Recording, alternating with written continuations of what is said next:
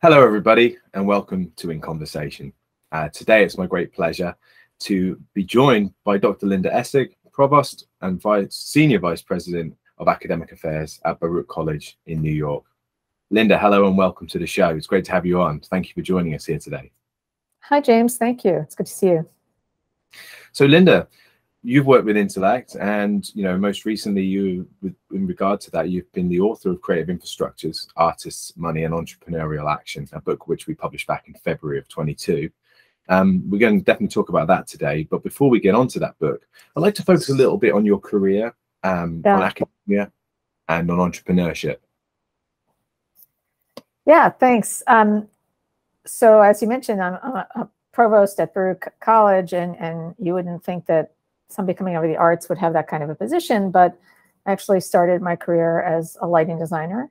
I have an MFA in design for stage and screen from NYU. And I was a freelance lighting designer in New York City for several years before I decided I wanted to have a different kind of impact and share my lighting expertise with others. And I took a teaching job at the University of Wisconsin-Madison.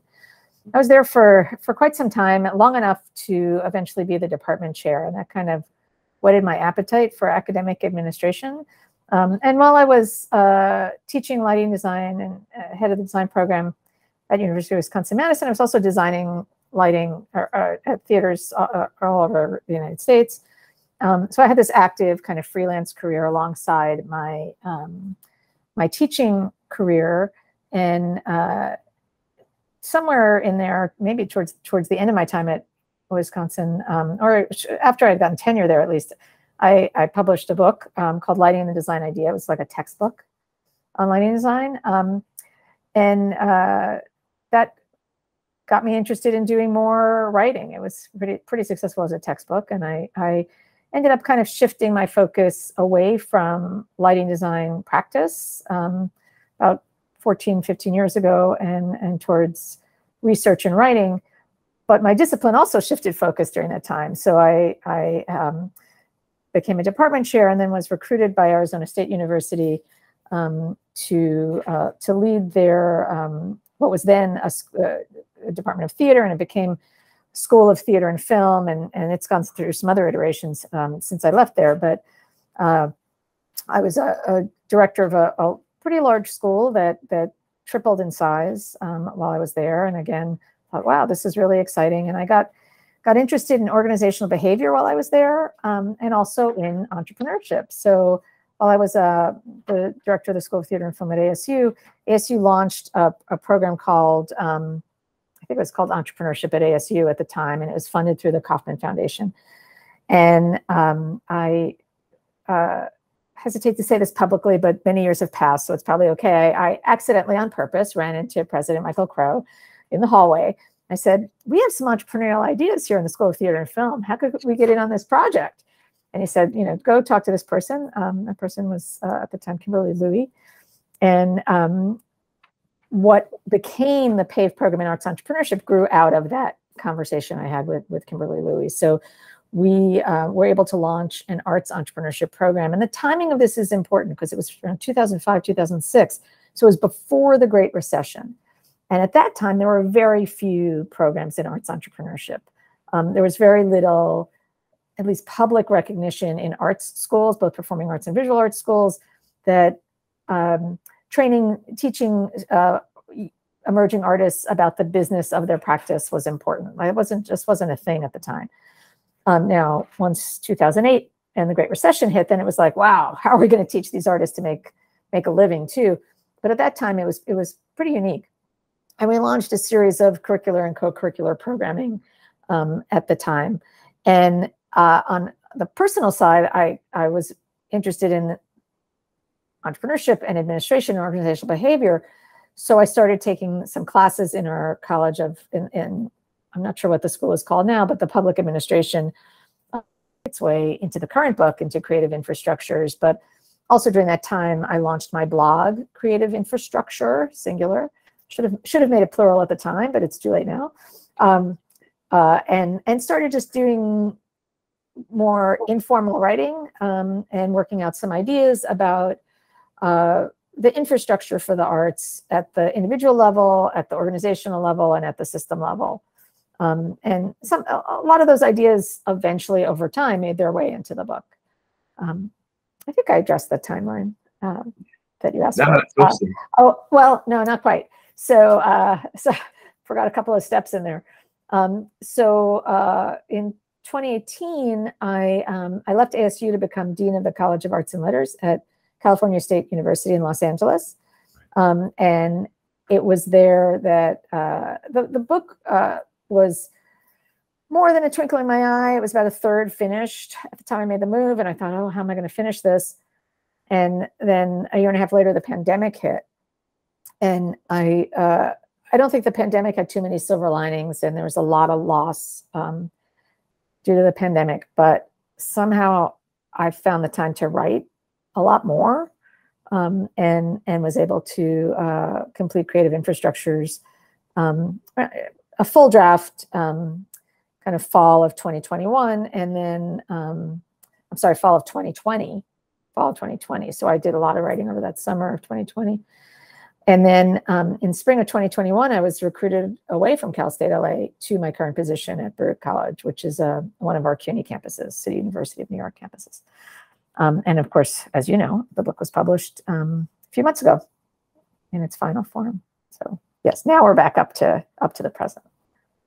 Well, I mean, like you say, there's not that many silver linings that came out of the pandemic, but I do like to focus on some that did happen. And I think you having the time to write this book, definitely I count them among that. And we're very glad that we were able to publish it. And a fine book it is too. And we will be getting on to discussing that slightly in more detail.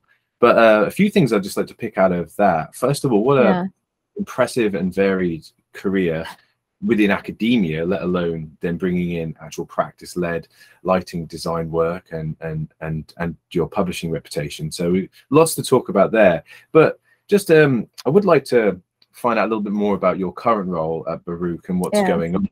But also before we do that, what'd be really interesting to me as well is, you know, you were at ASU there, a huge school, campus, uni type vibes, sororities, sports, the classic Americana university experience from what I understand and from my experience of visiting the campus as from my publishing hat on. And then now you're, one of the CUNY colleges. And is that quite different from kind of an administrative perspective and from a teaching perspective, or is that fairly kind of like easy to kind of slip between those two different style institutions? And of course, in terms of Phoenix being a really important art city in its own right, but then of course now being in New York via California, where you have these great artistic landscapes, is it quite different working, in Arizona versus say New York? Yeah. So I would say the artistic landscape is significantly different, but all four of the institutions I've worked for, University of Wisconsin-Madison, Arizona State University, Cal State LA, and now Baruch College of CUNY, have one important thing in common. They're all public universities. And to differing extents, they have an access mission. And Baruch very much has an access mission. And really it's about access to excellence. So one of the paths that I've followed in choosing to go to the different places, or they chose me, has to do with mission and values. And I always, I want to always be at a place where I can live my values, right? So I really believe in the mission of public higher education, in providing opportunities for students from any background to have access to really excellent faculty, to have access to experiential learning, whether that's through traditional research or through art practice or through consulting practice. We have a very large business school at Baruch. So that experiential learning might take different forms. So there's a through line in all of my academic career around those kinds of institutions, even though the weight they might put on teaching or research or access and things might be a little bit different. But it's the commitment to public higher education that is the through line across all of them. That's really interesting. I didn't actually realize that they were all public institutions. That's interesting to know. And I also have read quite a lot when people are referring to you and you also your position now and elsewhere, that experiential learning is definitely at the core of what you believe.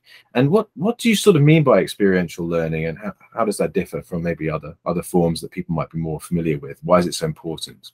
Yeah, what a great question. So traditional university education, sort of prior to, I don't know, the 70s or 80s, was about the sage on stage, you know, and you'd have a lecture, maybe a lecture with a discussion section, and you might have 2 midterms and a final, or you might have 2 papers and a final exam. And not all humans, whether they're students or not all humans can learn that way, right? That's not necessarily the way all people learn. So some people learn more kinesthetically, some people learn by doing. So, you know, it's that old, I believe it's a Chinese proverb about give a man a fish, he'll eat for a day, teach a man to fish, he'll eat for a lifetime.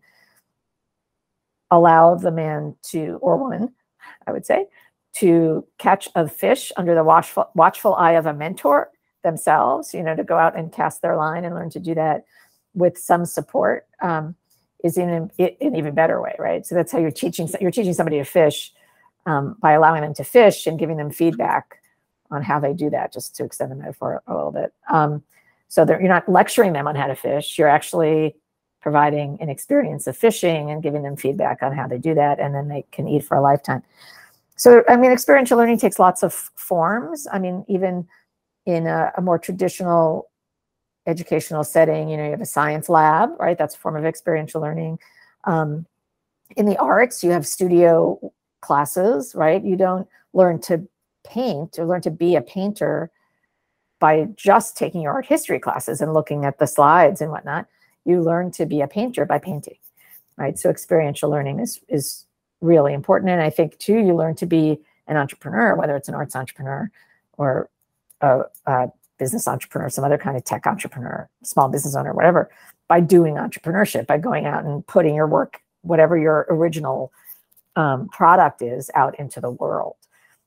So that experiential component is critical. And, you know, for many years I taught lighting design, 16 years at University of Wisconsin. And, you know, you absolutely have to have that laboratory component where a student is, you know, manipulating the light fixtures and focusing the lights, pointing them in specific directions and playing around with different colors.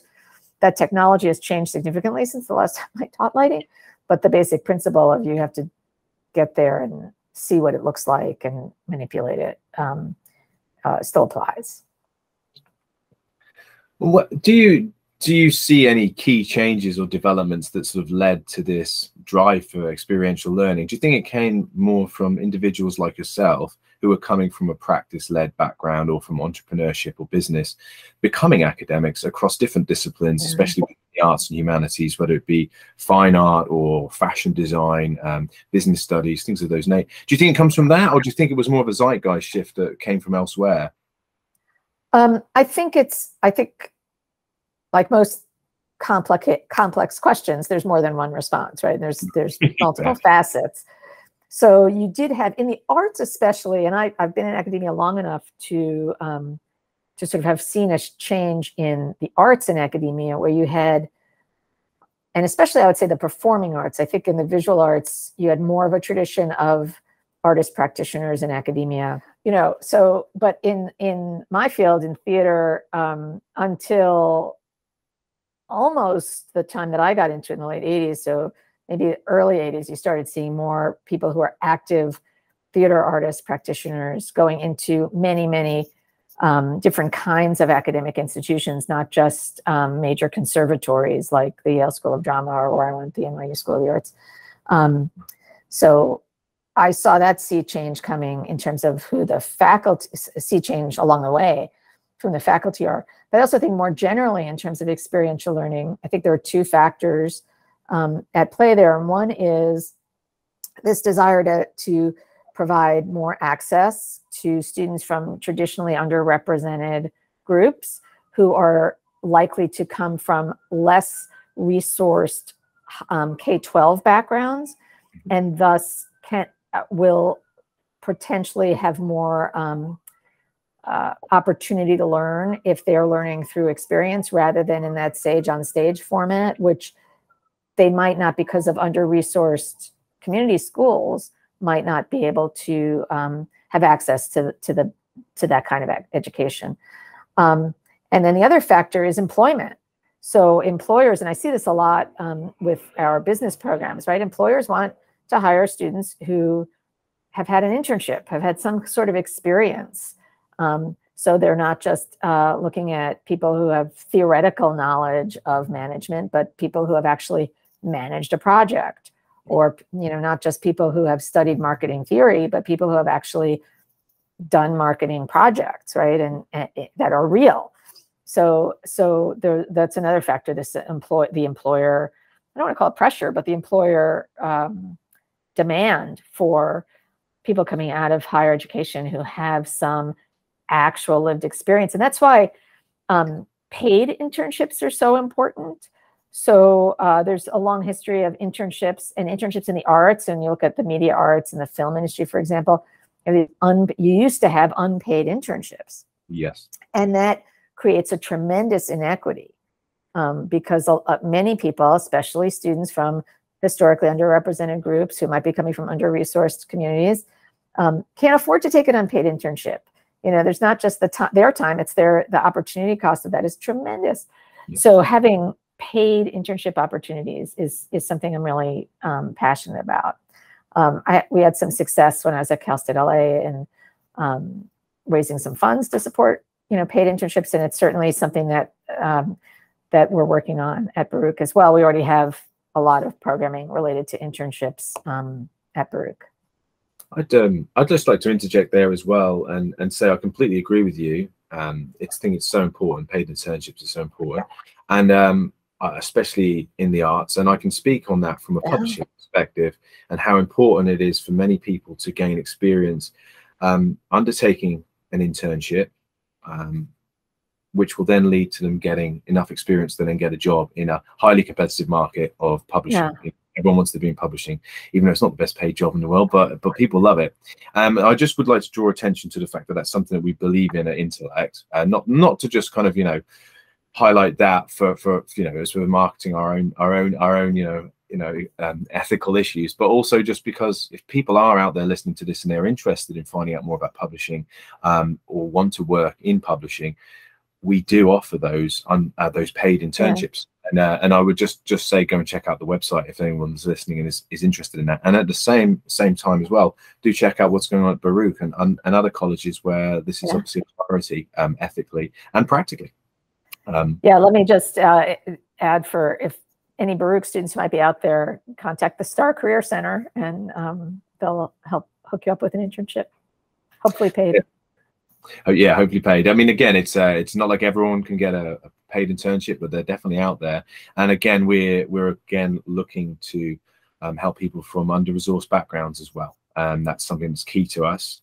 And again, with some of our journals, you know, we ensure that they're available globally to less economically developed sort of countries or institutions. But again, we're forgetting that what about, you know, inner cities, for example, in areas like New York, where we may be talking about like the urban environment, the architecture, or say with our Journal of Global Hip Hop Studies, for example, you know, we're talking about art forms that have been created within the city and not just in New York. We talk about Chicago and other places, for example, all across the United States and Europe. But what we're trying to do is we're trying to enable those public libraries access to the content for free as well, not just academic sort of libraries where maybe there's still some gatekeeping going on there. So, you know, you can go to a public library and get access to our Journal of Global Hip Hop Studies, which is a peer-reviewed academic publication, but at the same time, you know, it's widely accessible. And you know, and hopefully people who are involved in the industry or in the using hip hop and other things as a creative outlet will be able to read that, you know, and develop their own work as a result of it. So I think all these things within the arts are vitally important. And it's you know, we can get into this a bit about, you know, late capitalism and how the arts fits into that. But, you know, it's up to companies like Intellect and to institutions like Baruch to, you know, be spearheading such campaigns and to be providing a space for people to do paid internships and other ethical things, you know. Anyway, just a bit of a tangent there. Thanks. And just with regard to academia generally, before we specific, you've had a career and a long and storied one by the sounds of it. So other than some of the things you already highlighted, are there any other major changes that you perceive, anything that it's like, wow, that's so different than when I started, or there's greater opportunities here, or the arts has been crushed, or is there anything that sticks out to you as kind of like major changes within the arts and academia and the arts? Well, I have been in academia now for 34 years, so I've seen a lot of change. So one change is in my original discipline of lighting design. Like, the technology has changed so much. I could not walk into a classroom now and teach lighting design because the technology is different, fundamentally different. Like, the light bulbs themselves are different than they were when I stopped teaching lighting. So that's one change at the discipline level. Another change in the arts and academia is when I started in the late 80s, artists with MFAs, remember I got my PhD much later. I was much later in life. Artists with MFAs did not necessarily have a road to get tenure at U.S. institutions of higher education. That I wouldn't say that time in the late 80s was the leading edge of the change. It was sort of the tail end. So by the time I got there, that was a little more of a norm. But now there are lots of threats to tenure. And that's coming from, and that's not just the arts. I mean, that's coming from our quite divisive political climate and a kind of misconception about what academic freedom means, and pressure to conform to certain ways of thinking. And academic freedom and tenure protects that. Linda, thanks for talking to us a lot there about academia and about your academic background. It's great to know what's going on at Baruch and other different places that you've worked. But I would like to just now look at maybe your work as a lighting designer. Oh gosh, okay. Yeah, yeah. I know you said things have changed and you maybe wouldn't feel so comfortable in the classroom anymore. But I got a few questions on this. Sure. So I know you weren't really a lampy. You were much more of an actual lighting designer. So I just wanted to ask you a little bit about how you got into that, and some of your most memorable experiences, perhaps. Are there any particular shows or performances you were involved with, or designs that you're involved with that really stand out for you from that past life? Yeah, so that's it's fun to kind of think back to that. I haven't designed lighting since 2008, so that's 14 years ago now since the last time I designed anything. And I got into lighting in high school. Just like nobody else wanted to do it, so I did it. And then I had one of those internships, unpaid at first, at a theater, where I was able to learn a bit more. And then I went to NYU to study lighting design, both as an undergraduate and a graduate student. I had a lot of good opportunities when I was in New York, but it's, the commercial theater world is really drives New York theater. And I was working a lot as an assistant designer, which is the road to being a designer. But a couple of shows you may have heard of, like Driving Miss Daisy, when its original incarnation. So I was the assistant lighting designer on 22 different productions of that all over the world. Kept me busy for a couple of years. But I also was interested in the time at architectural lighting, and I actually had a sort of a day job, right? I mean, not sort of a day job. It was a full-time job at a lighting consultancy called Domingo Gonzalez Design, and that taught me a lot. I spent about a year with them before I moved to Madison.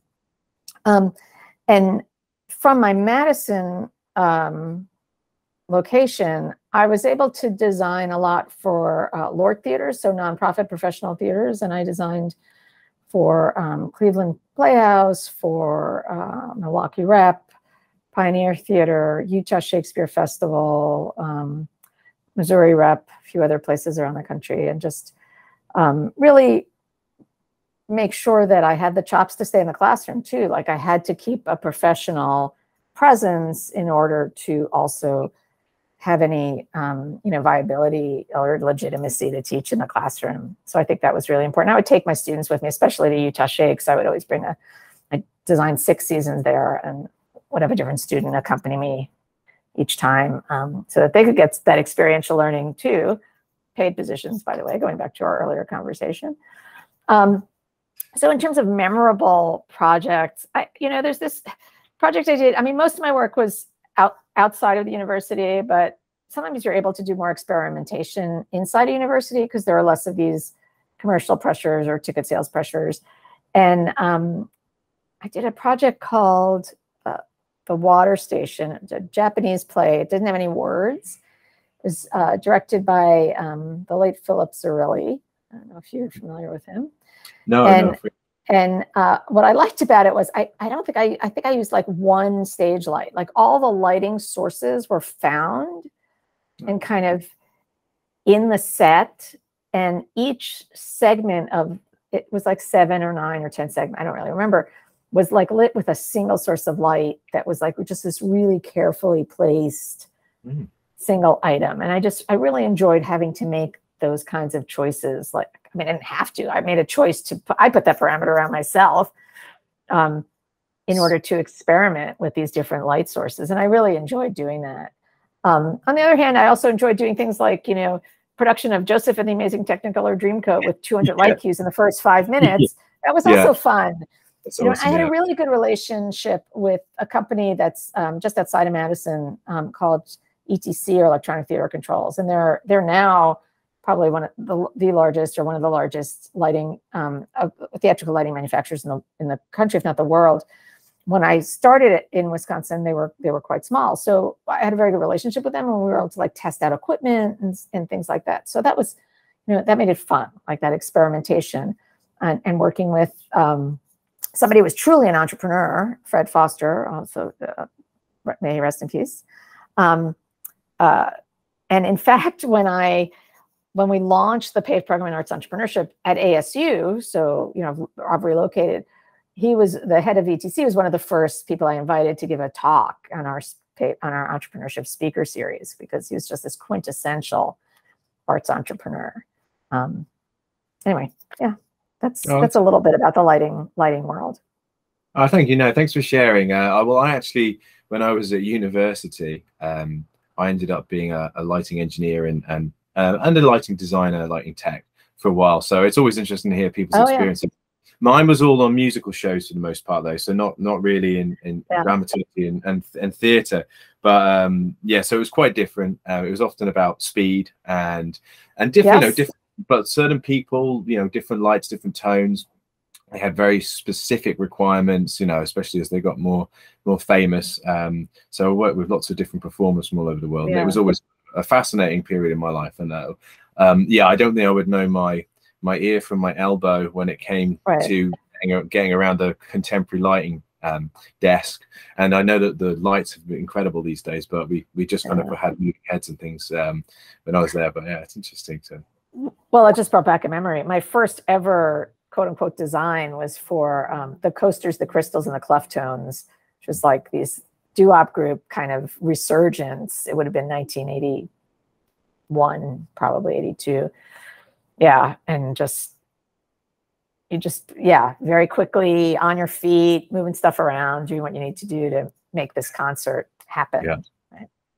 I remember one, just to regale you with one of my stories. I did lights for a lot of different bands, and once I did the lights for the Stiff Little Fingers, which is you may recall a kind of a punk band, and they I must have been like 19 at the time or something, and pretty green, and I couldn't change what they wanted on stage at the time. And I just remember them calling me out and getting the crowd to boo me. No disrespect to Stiff Little Fingers, it was the most punk thing that had ever happened to me. And I did get it sorted in the end, and they were really nice to me afterwards. It was kind of part of the show and I think the presentation. But yeah, that was kind of pretty cool and pretty scary. but I had some other really nice nice experiences too.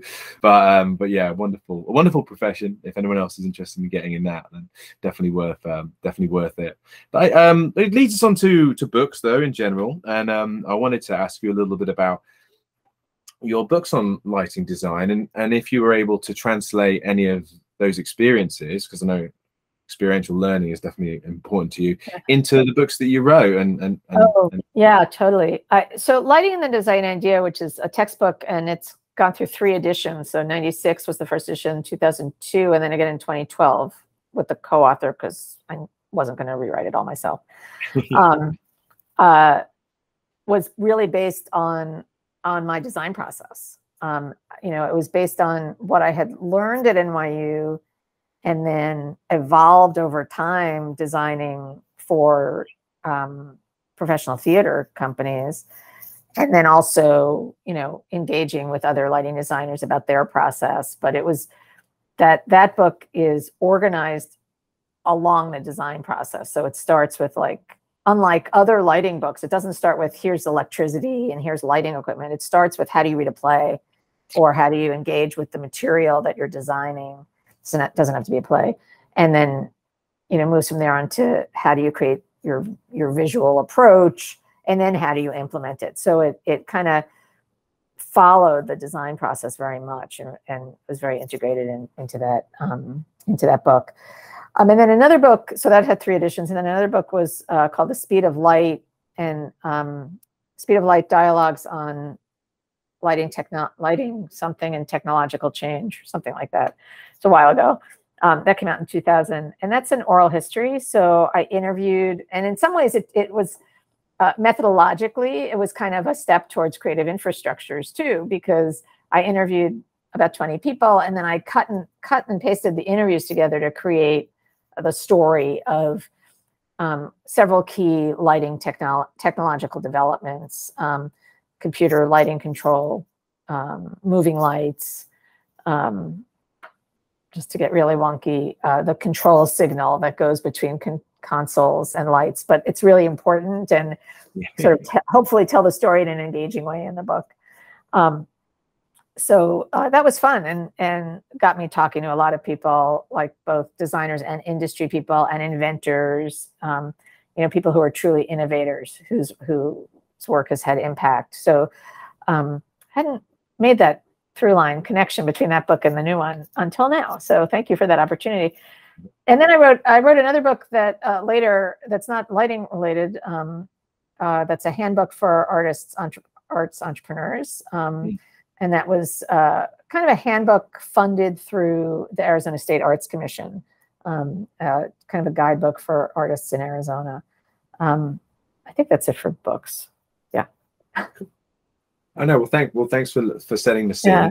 And it's really interesting to always hear where, you know, how authors have, you know, landed on the book that they have worked on with that, for example. And to talk about the book that you have published with Intellect. Let's get into creative infrastructures, artists, money, and entrepreneurial action. First, though, congratulations. Thank you. Truly fantastic book. And you don't just have to take my word for that, because we've had some exceptional reviews coming in, and we've got some wonderful pull quotes that people can read on our website. And I would just advise people after listening to this to go to www.intellectbooks.com and take a look at creative infrastructures on there. Lots of information and content that you can check it out. But Linda, tell us about the book. What's it all about in a nutshell, and why is it so important, and why did you write it at this time in your career? So great. Thank you. So Creative Infrastructures is a book of essays. So it's in some ways it's about one thing, but it's about 10 different things, because there are 10 different essays, and we can talk about why I approach it that way a little later. But it's really about how artists make a living and a life in the economy. And I talk a lot, you used the phrase late capitalist economy earlier, and I talk a lot about that, about the fact that we're at this kind of bubble point. And I did start the book before the pandemic, where it really felt, even more than now, it really felt like capital is just growing and growing and growing, but is held by fewer and fewer and fewer people. And so many more people are down here that inequity. I mean, if you're familiar with Thomas Piketty's work at all, Capital for the 21st Century and everything that's come after that, this notion of the concentration of capital. And, you know, artists are really left behind in that. You know, there are artists who are up here in the big balloon of capital, but not that many. And we all know artists, like maybe we are artists, right? People who have professional practice as artists, who maybe they're teaching art, they're doing their art on when they can outside of other jobs, or they go to their studio every day, but they're not, you know, they're not making big balloon capital at it. They're just making enough to sustain themselves. And it really started to feel like there's got to be a different way of thinking about what artists create and what their human capital is, their intellectual capital, their creative capital, and how they can capitalize on it, how they can use their creative capital to make a living and a life, to connect their work directly with their audience. And that's the essence of arts entrepreneurship. And that's what the book is about, right? And I use, you know, in some cases, formal case studies, and in other cases, just weaving together different observations that I've made over the years to explain the different ways that artists make a living in a life by connecting their work with audiences. Well, I was going to ask you, to quote you as well here, the book endeavors to untie the complex relationships between artists and entrepreneurship in order to answer the question, how can artists make work and thrive in this late capitalist society? Would you unpick that a little bit more for us? Yeah, so as I was talking about earlier, we launched the PAVE program in arts entrepreneurship around 2005, 2006, and I spent, you know, at least 12 years after that and 3 years after that with this book, you know, really devoting time and thought to what is arts entrepreneurship. And entrepreneurship traditionally is something that happens in business. When it's addressed at the level of a university, it's usually done in a business school. It is thought of by many as the foundation of capitalism. And remember, capitalism has all the capital up here, and the artists aren't part of that. So a lot of artists have a really hard time thinking about themselves as entrepreneurs. Yeah. But artists make original work that through some exchange goes out into the world, and they get remuneration of some kind for that, we hope. And that's entrepreneurship, right? They have a unique product, and they've built a structure or a part of a structure that is designed to get that work out to somebody who's going to provide something in exchange for that work. And that something might not be money. It could be time. It could be other work. It could be, you know, the absinthe in the case of Van Gogh, I suppose. Pardon me? I said absinthe in the case of Van Gogh, I suppose. Yes. Well, and I use him as a counterexample, right? He is not an artist entrepreneur. He's not. He's making all that work. He didn't reap much benefit from it in his lifetime. But the book is really addressed to what I call the quotidian artist, like the people who are making work, you know, the sort of everyday people, everyday artists who make work, and they make good work, and they get it out in the world. And how do they connect with their audience, right? And they may or may not see themselves as entrepreneurs, but every individual artist who sells a painting is a sole proprietor business. I mean, they are, like, legally they are, right? In tax code, they are a business. And we don't need to think of ourselves, artists don't need to think of themselves as businesses, but they do need to pay some attention to their business practice. And I don't want the listeners to think that this is a book about how to do your business as an artist, because it's not. They'll be disappointed if they think that that's what it is. It's more about how do we situate artists in the economy in a way that is good for the artists and good for the culture. And that's really what the book's about too. I think that's a beautiful nutshell there at the end. That's a great soundbite that really does kind of encapsulate the book, I think, and why it's so important. So I think you've hit the nail on the head there. But yeah, it's not a how do I get rich quick book for artist practitioners, but I really like that idea of how you situate artists within the economy. That's really important, I think. You've alluded there as well to the audience, and obviously artists part audience, but who did you really write the book for? Who's the audience? Who's this aimed at? Thanks. So I think it's for arts audiences and for artists, and also for people in academia who need a text that they can use with student artists. So it's really for those three groups. So I like to say artists, people who want to be artists, and people who care about artists. Would be those three groups of people, but it's not not written like I would write a policy analysis paper, sort of slightly perhaps drier analytical piece. It is written for a lay audience. A lot of it's based on material that I had collected over years on the Creative Infrastructure blog, but then expanded and cleaned up and whatnot. So I think it's really for anybody who touches the arts could be interested in this book, which is a lot of people.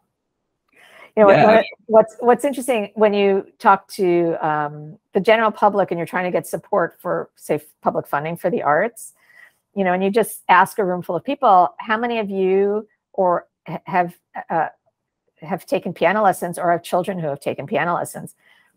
Or how many of you have had an art class or have a child who has an art class? And like by the end of asking 2 or 3 of those questions, every single person in the room has raised their hands because everybody engages with the arts in some way. But this book is focused on the professional art. It's not for the professional artists, but it's about professional artists, people who spend their days making art.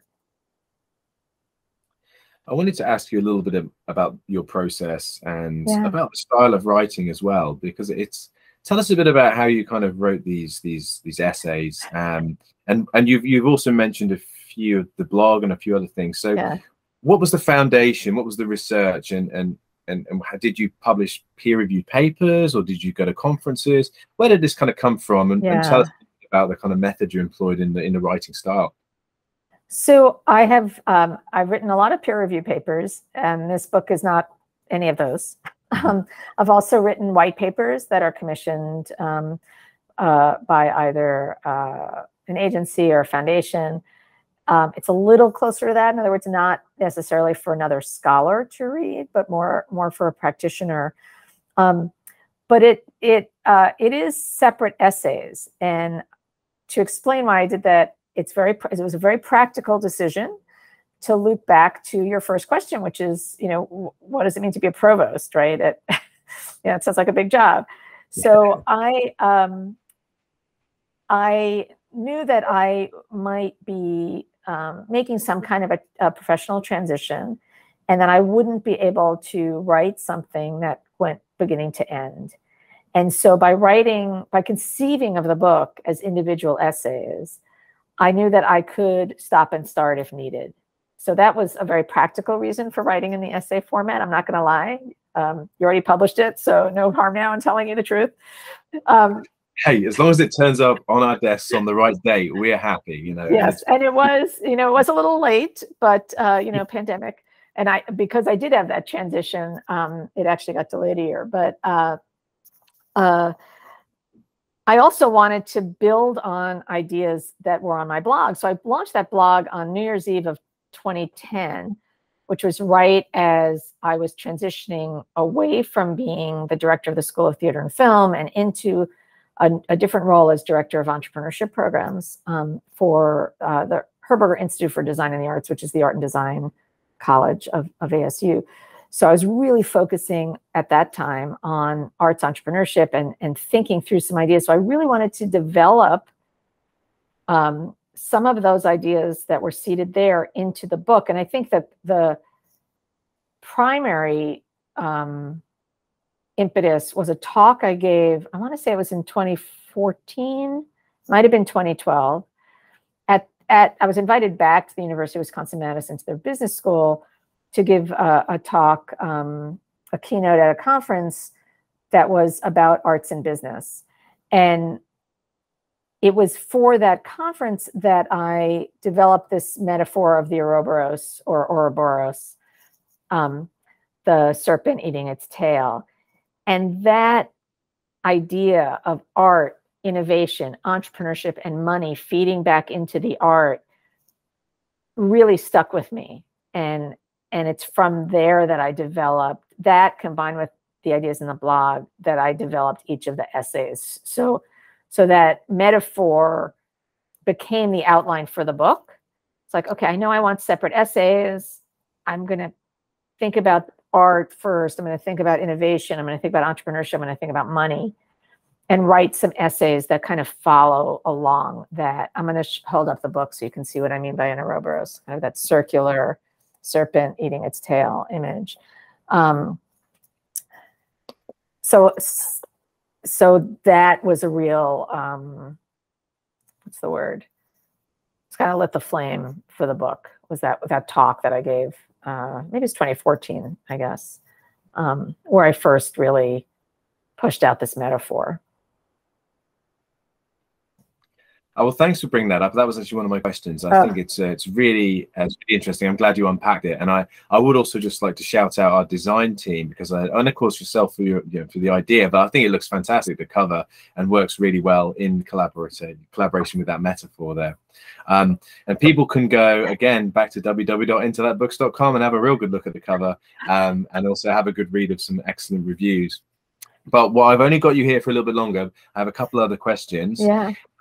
And you've already kind of unpacked a couple of trade secrets as well, with regard to why your style of writing was more kind of in an essay form, and I think that's great. And I'd like you to build on that actually with this next question here, where would you have any advice and guidance for people who are artist writers, or who are writing perhaps their first book?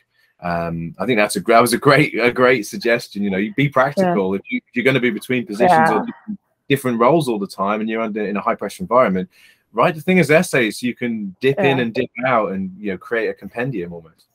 So I want to backtrack a little bit and also answer the question at the same time, which is the other reason I wrote in the essay form was because I wanted to write for a broader audience, right? So the number one piece of advice I have for upcoming writers, but also for entrepreneurs of any kind, including arts entrepreneurs, is be mindful of who your audience is, right? So an artist, one of the things I'm fond of saying back when I was teaching arts entrepreneurship is, artists make work. Artists who are entrepreneurs make work for other people. They're not just artists, they're also people who get the work out. So always be mindful of who that audience is. And that's true for writers as well. So, are you writing for an academic audience, for a journal that has certain editorial expectations? If so, get to know that journal. How are those articles organized? What are the research methods that are prevalent in that journal? I submitted an article to a journal. I don't remember what the journal was. I had never written in it before, but I had cited a couple of things from it. And the letter I got back was from, do you know this journal at all? Like, what were you thinking? So that's another thing, is be prepared for the rejections, because the rejections will come. So you'll get rejections, you'll get revised and resubmits, and that's all part of the process. So if you get something that's outright rejected, why was it rejected? Is it because the research methods are not rigorous enough? Is it because the writing style is inappropriate? What's the problem, right? And usually, an editor will give you the reader's reports. They're anonymized, for a journal article. Talk to the editors, find out what they're looking for in terms of the writing style with a journal article. Academic journal article is one thing. A book is a different animal, as you well know, James. And I know you publish both journals and books. So a book is long. That was the other reason I wrote, in the format I did, is I wanted a longer form, right? Than you could have, even though they're all separate essays, they do interlink with one another. There are artists who show up, in the essays throughout the book. So, in writing a book, you really want to know your audience. And here's why. Here's the dirty little secret for those of you who are not the publisher sitting across from me in my Zoom room, is the publisher wants to make sure there's an audience. It's expensive to publish a book. It's expensive to market a book, and they want to make sure that there's going to be an audience for this book. So do your research on who your audience is and what other books are addressed to that audience, right? So that's also really important. And it doesn't really speak to the writing style, but it does speak to the way the proposal is written. So make sure that then your writing style is a match for that audience. So there's you want to pick up a book and have it be, as a reader, and have it be over your head or, under your head. I don't know what that would be speaking down to you in some way condescending. So you want to be able to match your writing style with that. And then the last thing, going back to practicality, is don't find the time to write, make the time to write. So, in the prologue, I wrote a lot of this book while I was serving as a dean, and probably 2/3 of it at least. And I thank my assistant. So finally, I want to, where does it say this? Special thanks go to my assistant, Flora Saavedra Hernandez, who helped me to carve a few hours a week, most weeks, out of an otherwise packed calendar. You have to make the time to write.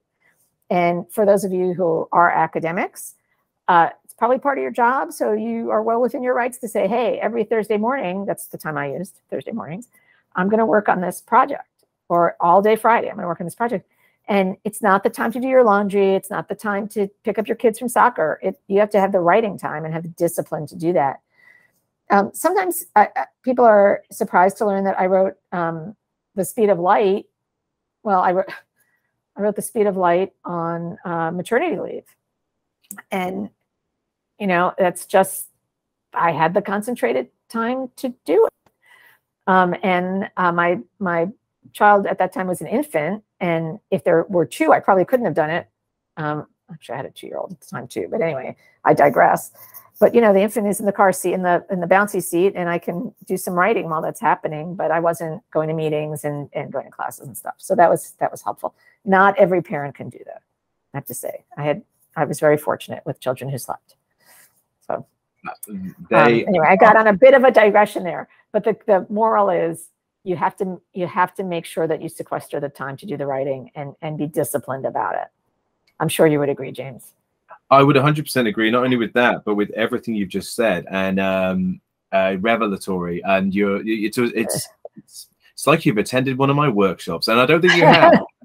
These are the main concerns that we have when we're looking at a book proposal or when one's submitting to a peer-reviewed journal publication as well.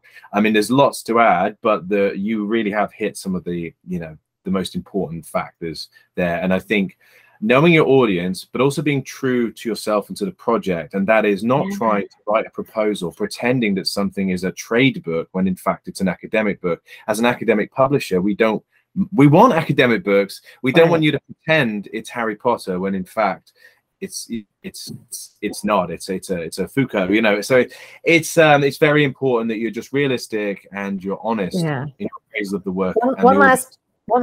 One last piece of advice there is get somebody else to read it before you submit it to your publisher. So I had a couple of colleagues, Adrian Callender at University of Arkansas and Sherry Helwig at University of Toronto, and I think maybe a couple of other people read whole essays and gave me really good feedback. And I know Adrian, actually used one of the essays pre-publication in her class and was able to kind of test out some of the principles. That was essay 5, by the way, if any of you are interested. You can use it in class. So, I'm sort of well aware that some of the essays get a little bit in the weeds of theory or political history. But on the other hand, that gives a faculty member some real fodder for discussion in the classroom and sort of paths to take into some of the original literature that I'm referencing. So looking back to the moral of the story is have somebody else look at it, not just for copy editing, but for real content, somebody who understands the discipline. I think that's really helpful. And I'm really fortunate to have colleagues who are willing to do that for me. That is a great privilege and a benefit of being a little more senior is that I have a little bit of a backstop there. That's certainly one of the things that we really try to explain to people when they're in the early processes with a developmental editor, that they should also have other people reading it from the discipline, from their school, who can keep things moving and just to fact check and sanity check things, and you know, especially with the proposal as well. Make sure someone's read the proposal and you've stuck it raw and sat on it for a couple of days. Come back to it, and you know, be sure there aren't any silly mistakes, or you know, the classic that you haven't submitted to another publisher's author question. Yeah, another publisher using the different author questionnaire, which is a classic. Sometimes you'll get people submitting on a different company's proposal form to so things like that really important to kind of expediting your chance to get. And I want to give a shout out to Sharon Loudon, who's another Intellect author. She has a whole book series on the artist as culture producer. And if it weren't for her, I wouldn't be here because, James, you were not the first publisher I submitted to. I did have a couple of rejections.